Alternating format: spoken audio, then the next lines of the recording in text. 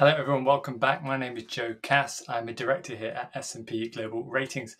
I'm the creator and host of the Fixed Income of 15 podcast, and today I'm talking to Ashish Shah, CIO at Goldman Sachs Asset Management, and Ruth Yang, Global Head of Thought Leadership at S&P Global Ratings. So today we're talking private markets, we're talking inflation, and the art of communication. So a quick reminder, here's a disclaimer that the views of the external guest are their views alone, and they do not represent the views of S&P Global Ratings. Okay, let's get into it. Ashish, first of all, congrats on your kind of fairly recent promotion to Chief Investment Officer at GSAM. Can you tell me just at a high level what you're doing at Goldman, your responsibilities, and maybe your high level objectives too? Sure thing, Joe, and thank you very much for that. So I'll start off. The responsibility set is really the people, process, and performance across our $2 trillion public markets platform.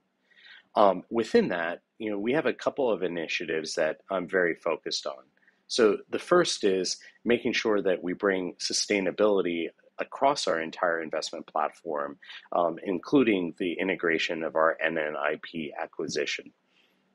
Second, it's really delivering SMAs to our retail clients across our best-in-class SMA platform, which exists across munis, fixed income, and of course, direct indexing in equities. Finally, the kind of third area that we're very focused on is, particularly at this time, given increases of short-term rates, is making sure that we help our clients generate the best returns on their cash. And that happens via our liquidity platform, which is best in class. Great stuff. So Ruth, hello, welcome. Thank you. So can you talk us through your career thus far to date, your role as Global Head of Thought Leadership at S&P Global Ratings? Thank you first, Joe, thank you for inviting me to join your podcast. So I've really spent the majority of my career in the London market, much of which has been with LCD, where I have helped to expand its coverage from data to news, from the US to Europe, and I'm really proud to be part of its growth into today's market-leading information provider for the London market. Right now, I've assumed this role of Global Head of Thought Leadership. I joined late last year, and I'm part of the broader S&P Global Ratings Research, Sustainable Finance, and Innovation team. And I really wear two hats, supporting thought leadership as well as managing the team that focuses on credit research. With regard to being the global head of thought leadership, really my definition emphasizes the leadership aspect of the title. My job isn't to be the thought leader. I'm really not that smart, because thought leadership abounds here. My job is to cultivate and curate the existing thought leadership and give it as strong a delivery platform as possible so that it reaches as large an audience as possible. For example, S&P Global Ratings theme for 2022 is a world redefined, and we've identified 6 thematic pillars that include the impact of digital disruption, geopolitical shocks, and the critical move to net zero.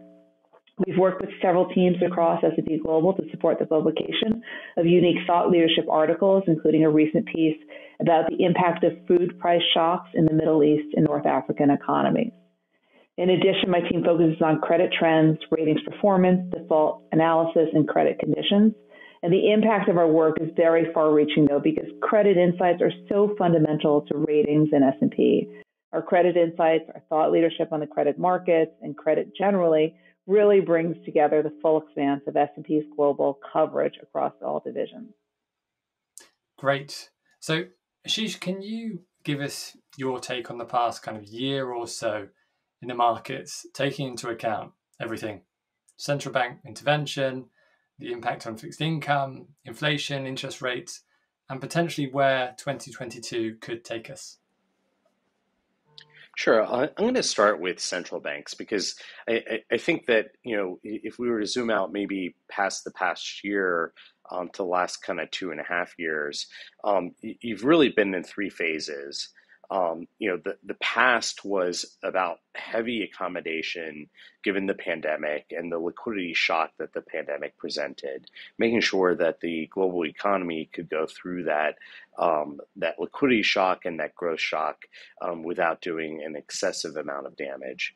More recently, we've been in the fast phase of pulling back on that accommodation as the economy has kind of come back from COVID, and if anything, has accelerated and created challenges around inflation. And central banks found themselves being highly accommodative at a time when there was just not the need for that accommodation. So getting a lot closer to neutral is the phase that we're in right now. But very quickly, we're going to find ourselves in kind of the next phase, which is more typical. And that's where central banks are kind of closer at neutral into a hot economy, but a slowing economy, and they're going to have to navigate that process. How quickly do they raise into what is a high but falling inflation relative to their targets, and how do they navigate the deceleration of growth? I think when you translate that into markets, we saw a very kind of a similar dynamic around the markets. You had the euphoria of that liquidity hitting markets. It took rates to the lowest levels that we've seen in a little while. You took equities to valuation levels that arguably were too high. And we all got to learn about meme stocks and NFTs and other ways that were a little bit on the creative side of how people were deploying their capital. And this year is, and really towards the end of last year, was kind of the unwinding of some of that excess liquidity in equity markets, even in some of the fixed income markets, to what I would call as a more normal type of environment. And now we have to figure out, how is growth going to impact earnings? How is inflation going to impact earnings as we go through this deceleration of growth? But all the time with an environment where, rates aren't super high, but they are definitely trending higher, and investors need to generate returns in the long term. And so it's a really interesting time to be an investor. There's been a tremendous amount of volatility, not just within markets, but within the real economy, and within real prices.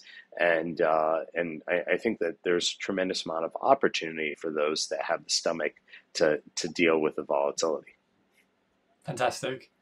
So Ruth, I did want to talk to you a bit about private debt, which seems to be all the rage at the moment, but it's quite hard to nail down a solid definition. And it kind of seems a bit different to take on different forms in different markets. So what do you consider the most important types of private debt as we transition maybe into a potential bear market?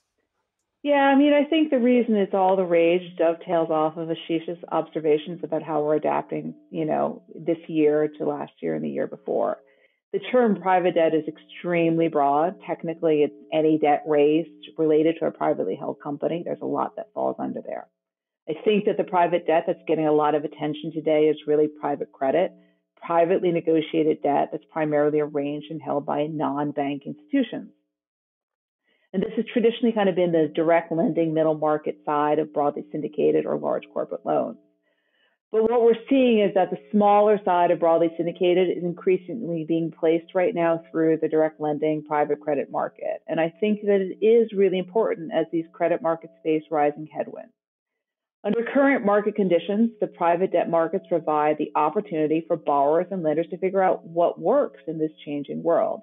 Fundraising here is more of a discovery process, negotiating what deal terms, including pricing and terms and conditions, make sense in order to make a deal work. The credit markets need to find their way forward, right? As I mentioned, headwinds are rising, and there's no doubt that deal making needs to be more cautious, but there's really no reason for corporate financing for M&A, CapEx, anything like that to come to a screeching halt. The private credit direct lending makes sense in term relative to what is going on in the broader economy. Borrowers have more confidence about execution, and access to capital is faster than in broadly syndicated right now. And lenders generally come away with better terms and a closer relationship with the borrower. So I think it is important as we navigate this changing environment. And Ruth, in regards to the corporate world, the convergence between syndicated and private isn't exactly a new phenomenon. So in the past, direct lending deals moved into this syndicated market to get better terms or lower pricing. So now private markets are taking these big deals that could have been syndicated. So do you think this trend is going to continue? I do think it will continue. That border between large corporate and middle market, as you mentioned, has always been porous, increasingly so over the past decade. When we say smaller large corporate is going to private credit markets, that definition of smaller is rapidly getting bigger. We know that broadly syndicated continues to seek its footing in this new challenging economic environment. And direct lending has already funded $2 billion transactions, and we know that they're looking at $5 billion or more in size. It's clear there's a lot of appetite for private credit, but please bear in mind that this is still largely within the existing ecosystem of credit investors. The lenders to private debt aren't new entrants to the space. By and large, they are existing and experienced credit market investors, many of whom have played in both the middle and large corporate markets for many years. They all know that they still have to do their credit homework. They understand how it works from origination through refinancing and restructuring, though, and that if they do their fundamental credit analysis, they have an opportunity to make good investments, potentially on better terms than broadly syndicated has seen in quite a while. Great. So, Ashish, what is Goldman Sachs Asset Management take on the size of the potential growth of private debt? How could it impact public markets? And if this debt is opaque, does private debt have the potential to be the next subprime crisis? Sure. So I think kind of building on Ruth's comments, I do think you're supposed to think about this market as really a extension of the credit market. So you have to look at the bank loan market, the high yield bond market, and private credit markets as one ecosystem. And I think issuers are going to issue based on where they find kind of their needs being met across those three markets. In private markets, oftentimes you're making the trade-off between either giving something to the lender, either through the form of structure or better terms or higher yields, in exchange for getting greater flexibility and maybe kind of not having to go through the broadly syndicated process, which can oftentimes be slow and cumbersome as a function of what market environment you're in. I do think that we have to make sure that those private markets continue to demonstrate the discipline that they have in the past. We all find credit cycles have existed here in our lifetimes as people go through fear and greed, and I don't think we're going to eliminate fear and greed in markets as a function of new innovation. Those are always going to exist, but at the same time, I think that private markets do a really good job of kind of eliminating some of the conflicts that you end up with in public markets, whether it's distressed investors trying to play one part of the capital structure across each other, just the deadweight costs of bankruptcy that you can restructure in the private markets much more effectively. But to your point, there's going to be less transparency around capital being deployed. And so it's something that we'll all have to kind of keep a closer eye on. The nice thing is that having public markets alongside of private markets will create some of that transparency, because that'll always be an option for issuers as they seek capital. Sure. Ashish, we've seen some noise around the larger asset managers' stance on the financing of fossil fuel companies. So in the current environment, how does Goldman Sachs Asset Management think about ESG and fixed income and the opportunities in the green bond universe? Sure. So, I'll start off with the fact that sustainability and the focus on sustainability is one of the biggest opportunities in our lifetime. It's something that, I think we have to focus on.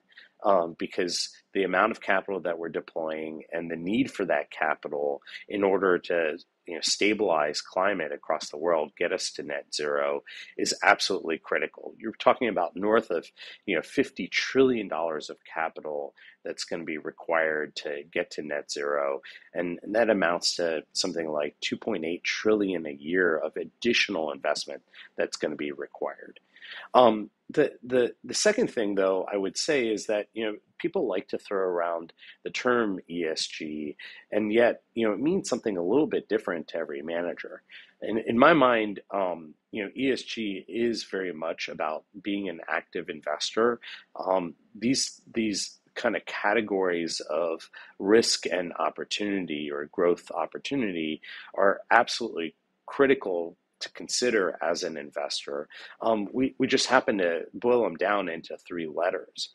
The first most important thing around those three letters, E, S, and G, is how material is something.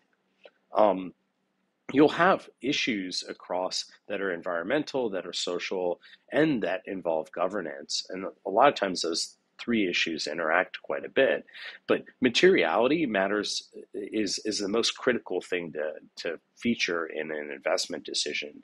And frankly, as an active investor, it's something that we consider the most when it comes to ESG.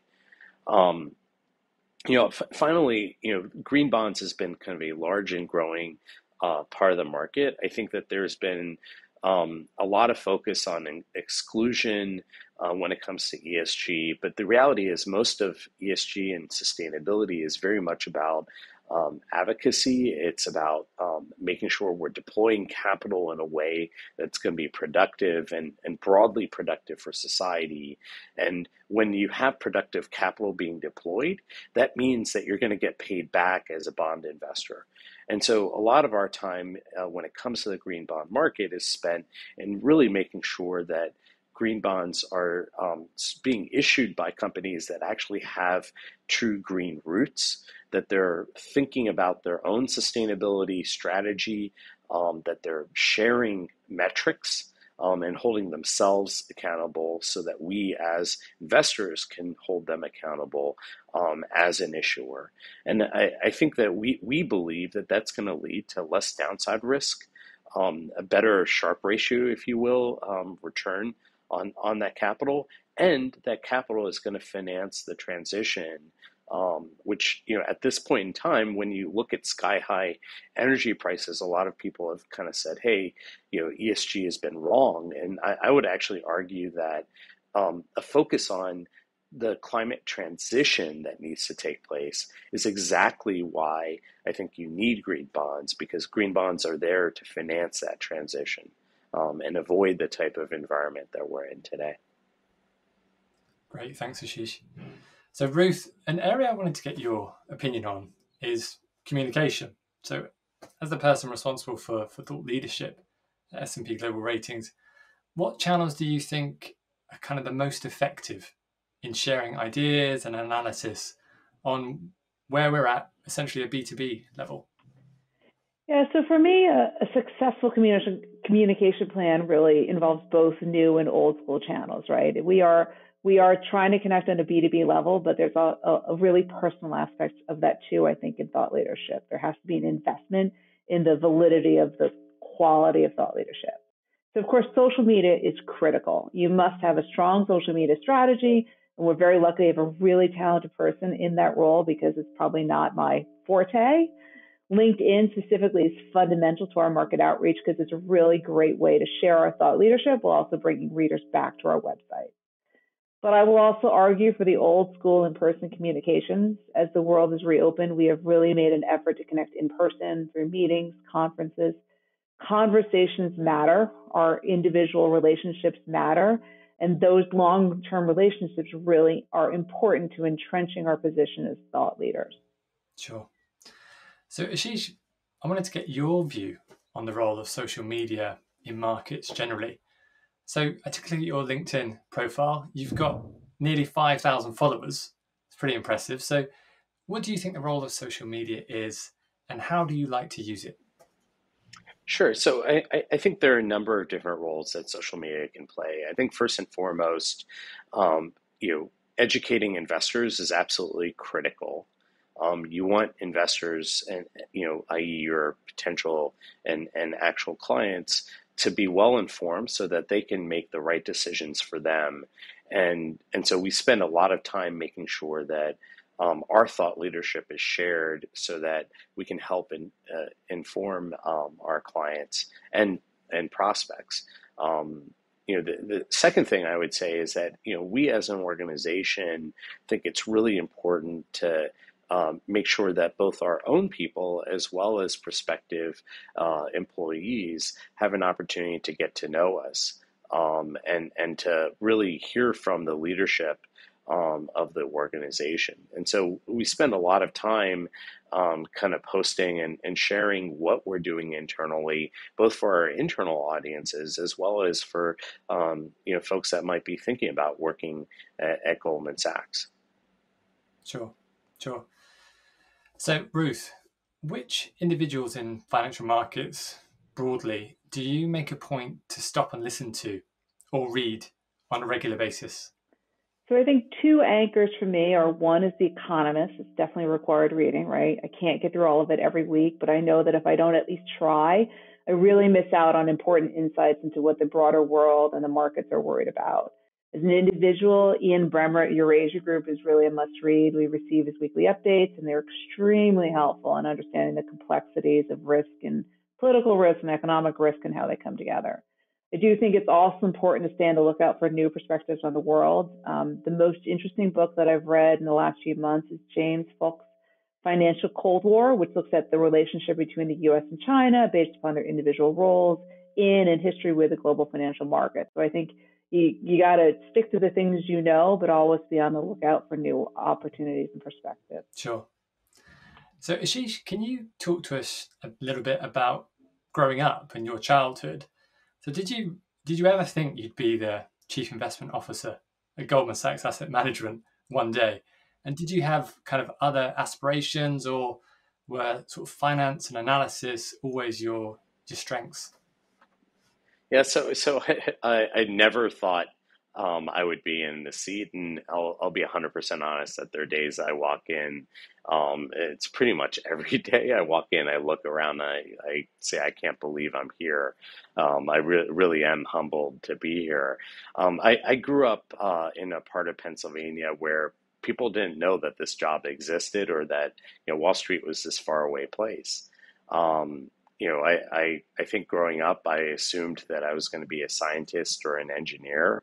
And I benefited from the fact that my father, who was an engineer, was actually very fascinated by markets. And so, a lot of the books and reading material in the house was really all financially geared. He was an early investor with Fidelity, and so he would take the time to teach me. And it was as a function of hearing and watching him do what he was doing that I got interested in finance. Ended up at the Wharton School, and also one of the two colleges I applied to.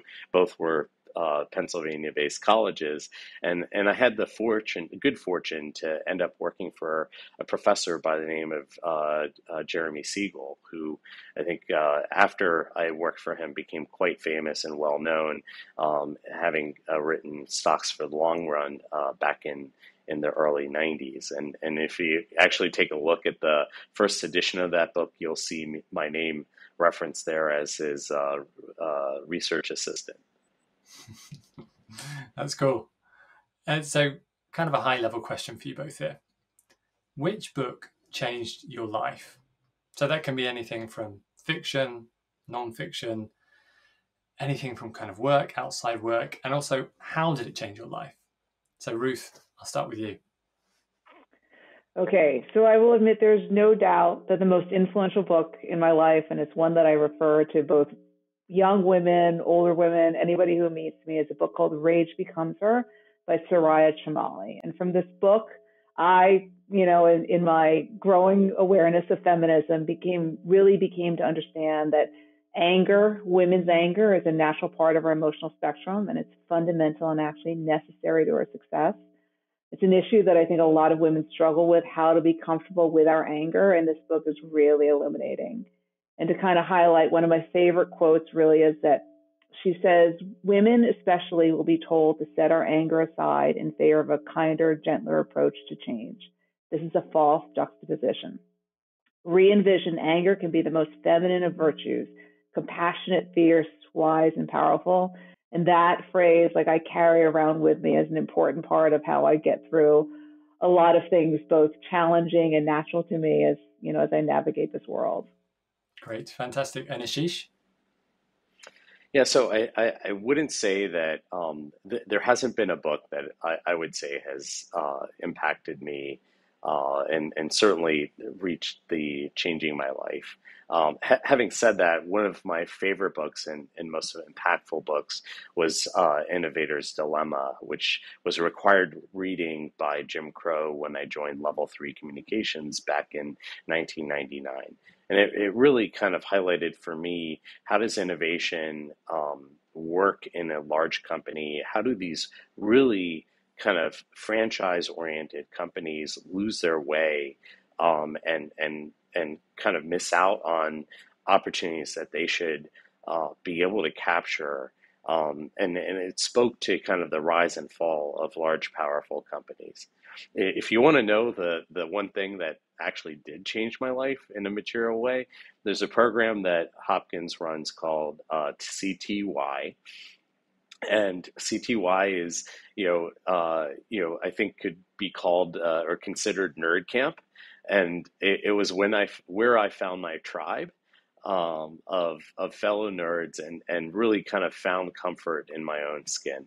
And it's something that I think a number of kids across the country end up participating in, both online and in person. And it's just a fantastic program. Fantastic. I mean, yeah, two really good answers. So Ashish, last question goes to you. So on Fixed Income in 15, I usually interview leaders, influential individuals from the world of finance and beyond. Who would you recommend I asked to be a guest on a future episode of the show? Sure. So I would recommend Erica James, who's the dean of the Wharton School.